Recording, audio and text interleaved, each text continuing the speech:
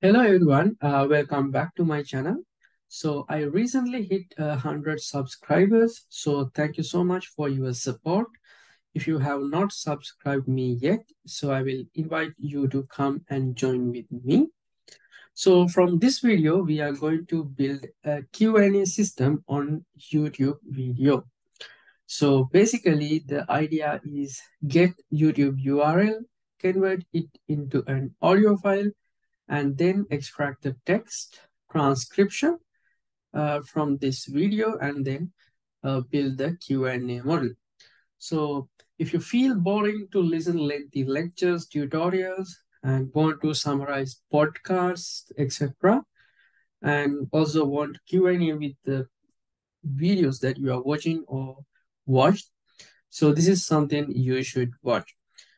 Not necessarily to be YouTube videos. With a small amendment, you can use this same tutorial for the other videos or audio files.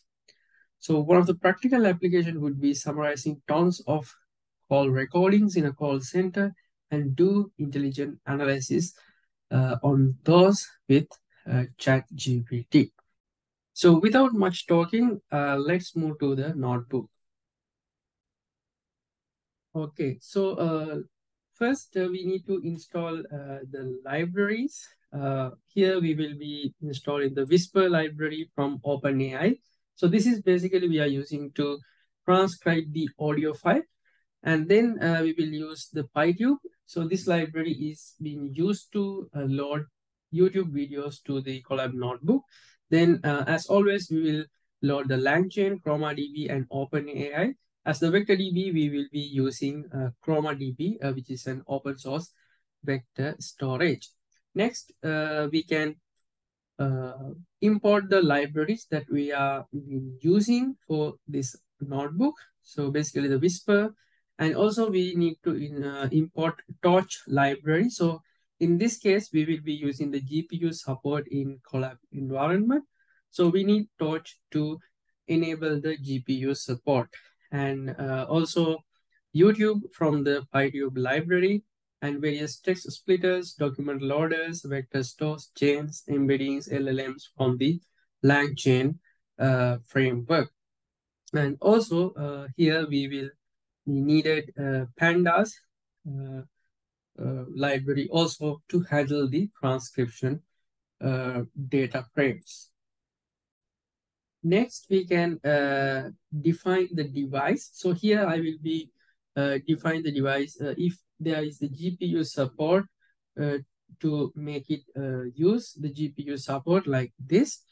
So when you are implementing this in your Collab environment, make sure to go to runtime, and from the change runtime type, make sure to enable the GPU hardware accelerator support.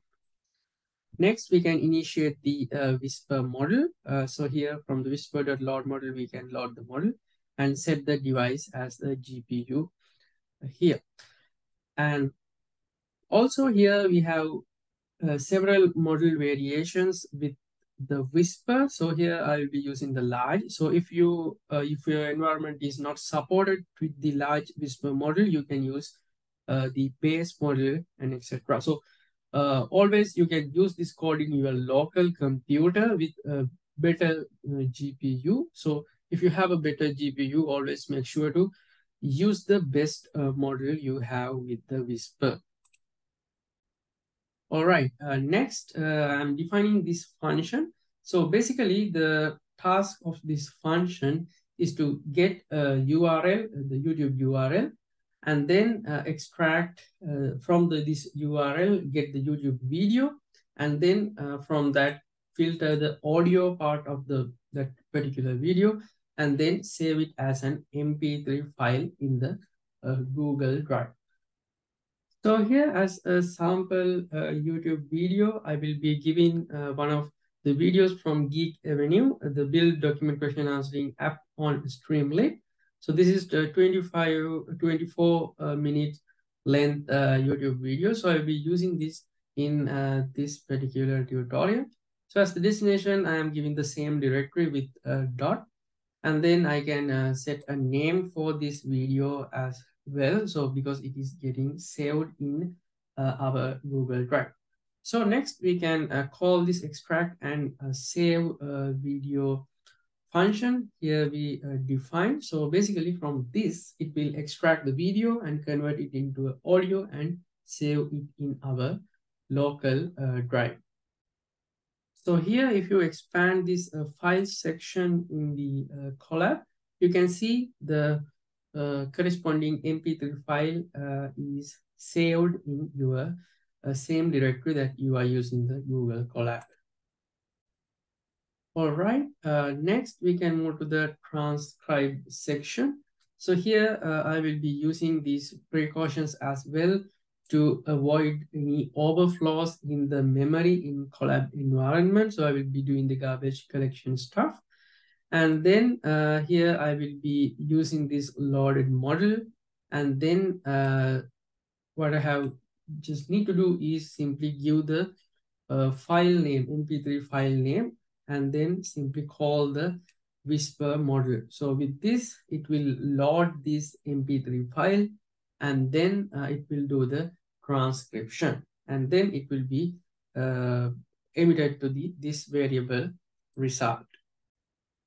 Next, I will move to chunk clips. So with this, basically, we will chunk our YouTube video into smaller clips.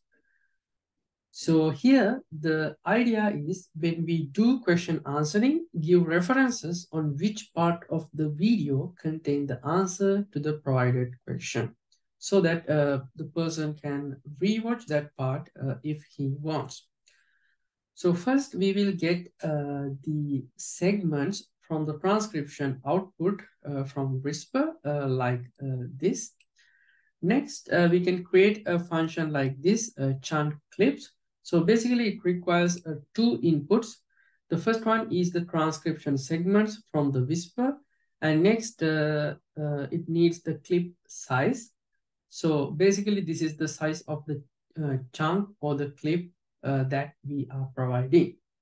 So normally in Whisper, it annotates each phrase with the start time and the end time. So we can use this for the chunking the video clip. So here as the chunking delimiter, we will use the number of phrases as given as the clip size. So here I'm creating two lists. The first one is text. This is to hold text from each of the clip segment, and this is to hold the time duration or the period for each of the clip segment. Next, I can slice the data frame with the given clip size or the given number of phrases, and then create set of sub data frames. Next, I will go through each of these sub data frames, and then I am doing two things. The first, I will build the complete text from the clip chunk by joining all the text in the rows between like this. Next, I will create in the source.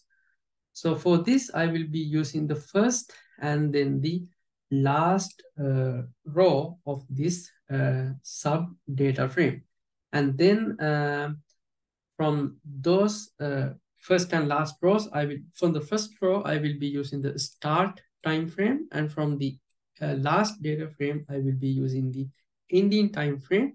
And these times are in seconds, so I will be dividing it with the 60 to convert it into minutes.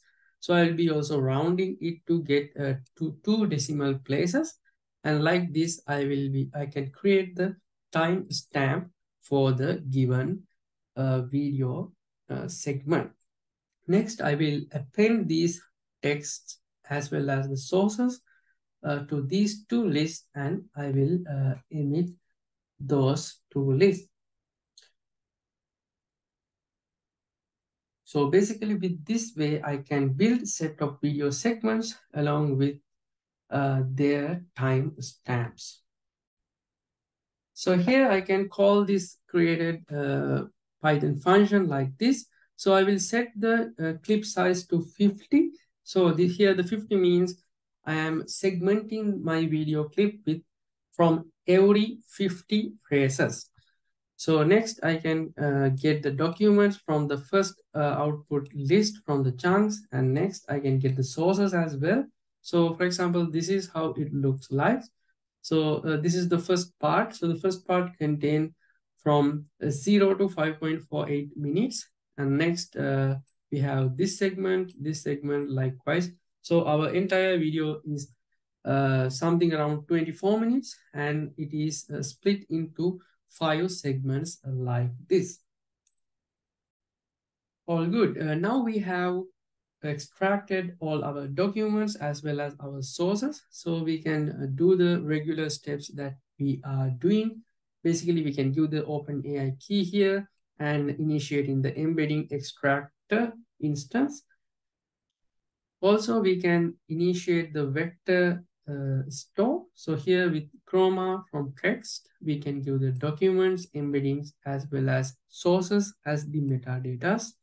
And next we can give the model name, which is the ChatGPT model. And then I will also initiate the retriever so that we can give how many segments that need to be used when it does the question answering. So always you can change these parameters and use your own parameters. All right, next we can initiate our model.